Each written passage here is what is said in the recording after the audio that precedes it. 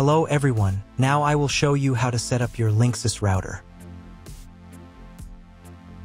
And before I start, I would like to remind you that if my video helps you, please support my work.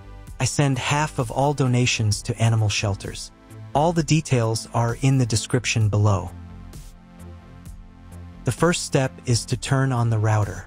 Take the power adapter. Plug one end of the power adapter into a wall outlet. Connect the other end to the router.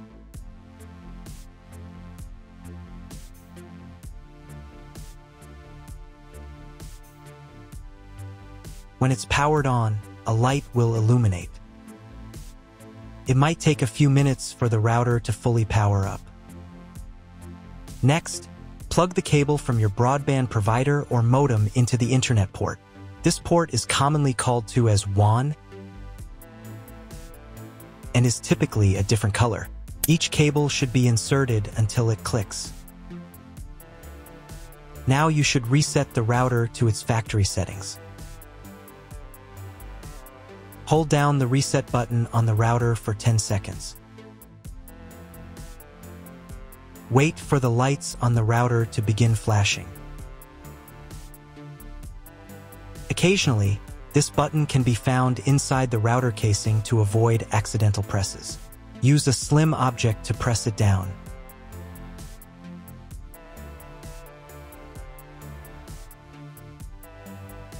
The router will reboot, resetting all the settings to their original factory defaults. Connect one end of the Ethernet cable that came with the router to an Ethernet port.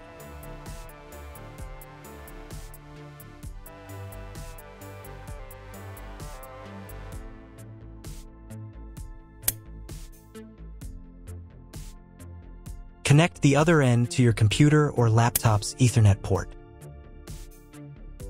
Please wait a few minutes for the connection to establish. Awesome! Your router is now connected to your computer. Now you will need to set it up. Before we get started, I'll show you another way to connect the router in case you don't have an Ethernet cable or your computer doesn't have an Ethernet port. Simply plug in the router to the power adapter and connect the cable from your internet provider.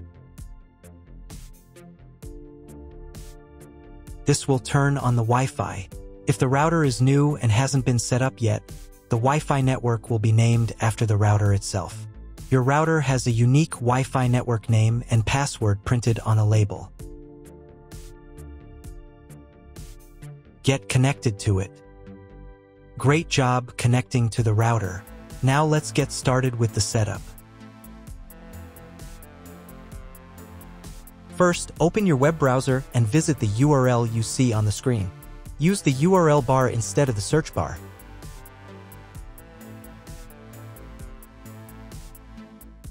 At the beginning, you will see a form with a login and password. Usually, it is admin and admin.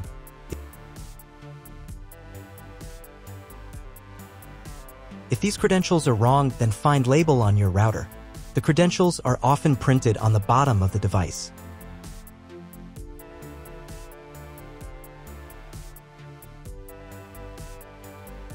If none of this works, it means that your router has already been configured and someone has changed the login and password.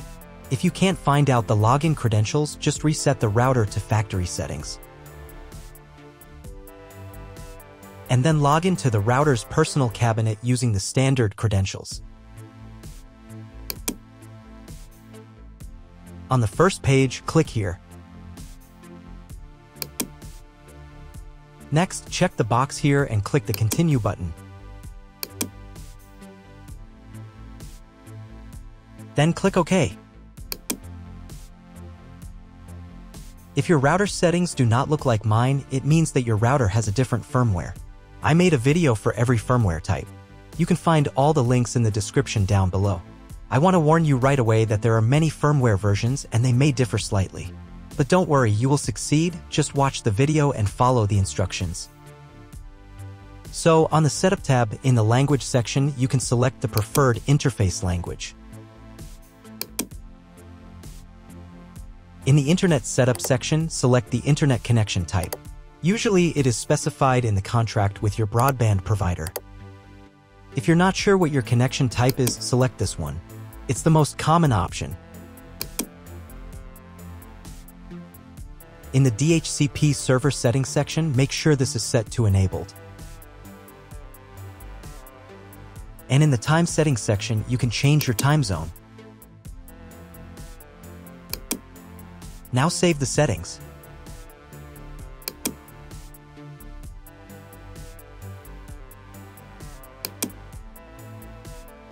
Go to the Wireless tab. Select the Manual option. Here, in the Network Name field, you can change the name of your Wi-Fi network. Save the settings.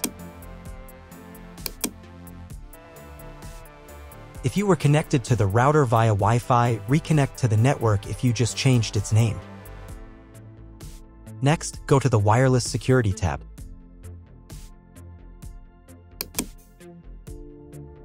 On this page, choose the security mode as I did. Here, in the passphrase field, you can set or change the password for your Wi-Fi network.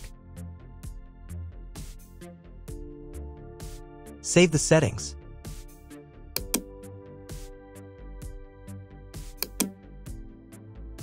If you were connected to the router via Wi-Fi, reconnect to the network if you just changed its name.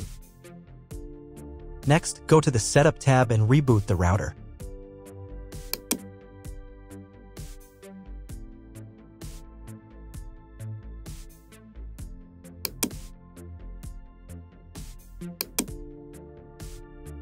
Wait a couple of minutes until the router fully restarts. Now check if the internet is working. Just try Googling something. If the internet still doesn't work, try cloning your MAC address. To do this, go to the Setup tab. Open the MAC address clone section. Here, click Enabled. Then click the Clone My PC's MAC button. Save the settings. And you'll need to reboot the router again.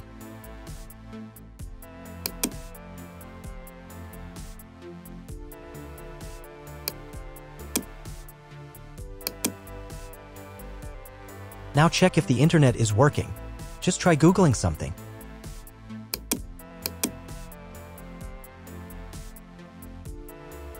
If internet still doesn't appear, contact your internet service provider. He will tell you what type of connection you have and what other settings you need to do. That's all. If you found my video helpful, please support my work. Half of all donations I send to animal shelters. All details are in the description down below.